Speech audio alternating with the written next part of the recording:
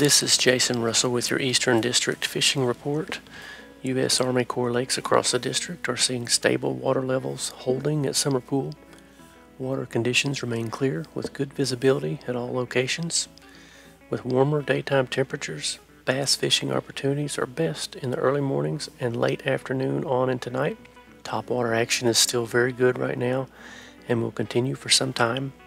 Also, crankbaits, soft plastic worms, and jigs are all producing results. Some pockets of vegetation, including curlyleaf and floating pond weeds, are now developing. Working artificial frogs and other weedless surface baits through these areas can be especially productive. Try fishing for largemouth bass at Dewey, Carr Creek, Yatesville, and Fish Trap Lakes. We're getting good reports of increased crappie fishing success using deeper water summer pattern tactics. Crappie are being caught at Dewey Lake, especially in the lower lake portions, in 8 to 12 feet of water. Crappie jigs work slowly in and around brush piles and laydowns in deeper water. Black and white crappie are being caught. Most fish are ranging between 8.5 to 10 inches. The larger black crappie have been around 12.5 inches, and the largest whites around 14 inches.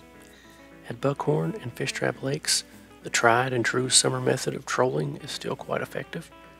Try running deep diving crankbaits in baby crappie or shad patterns down to around 12 feet. Catfish angling has also begun to pick up now that catfish are off the nest. While most district lakes offer channel and flathead catfish opportunities, Dewey, Fish Trap, and Carr Creek lakes have blue catfish, and jug angling is quite effective. Also, blue catfish have been stocked in Yatesville Lake since 2021 and is beginning to offer some additional angling opportunity for the 2024 season. This year we have an angler creel survey being conducted on Yatesville Lake. A creel clerk will be interviewing anglers to help determine vital catch and harvest statistics.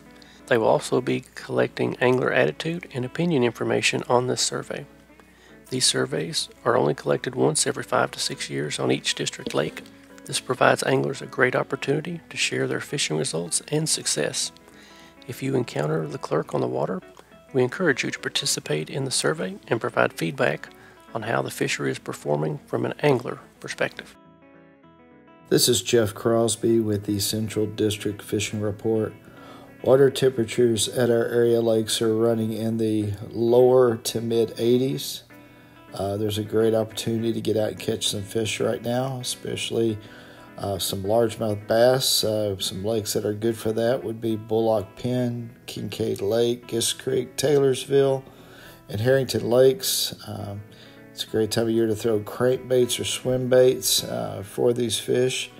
Soft plastics are also productive when fished around shoreline cover, such as a fallen tree or any aquatic vegetation. This is a great time of year to fish during nighttime hours to catching some largemouth bass at area lakes. They can be caught on, again, a variety of lures such as spinnerbaits, soft plastics, jig and pig combinations, especially when fished around shoreline cover. A few crappie are still being caught at Taylorsville Lake and Beaver Lakes.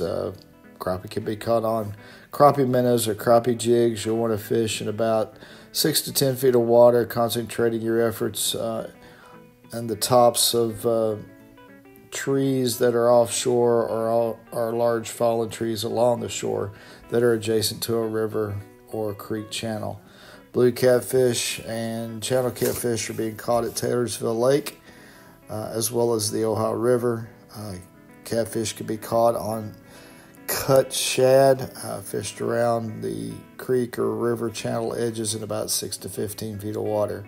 There's a great opportunity for some good catches of panfish at several of our department-owned lakes, such as Beaver, Corinth, Elmer, or McNeely Lakes. Bluegill and shellcracker being caught on a variety of lures such as crickets, millworms, or redworms. You need to concentrate your efforts in and around pockets in the vegetation or along the edges of the aquatic vegetation.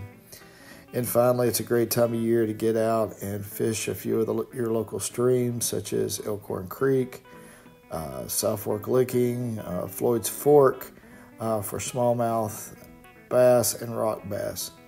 Small crankbaits or jerk baits are very productive on these streams, as well as small jigs that may mimic a crayfish can also be very productive.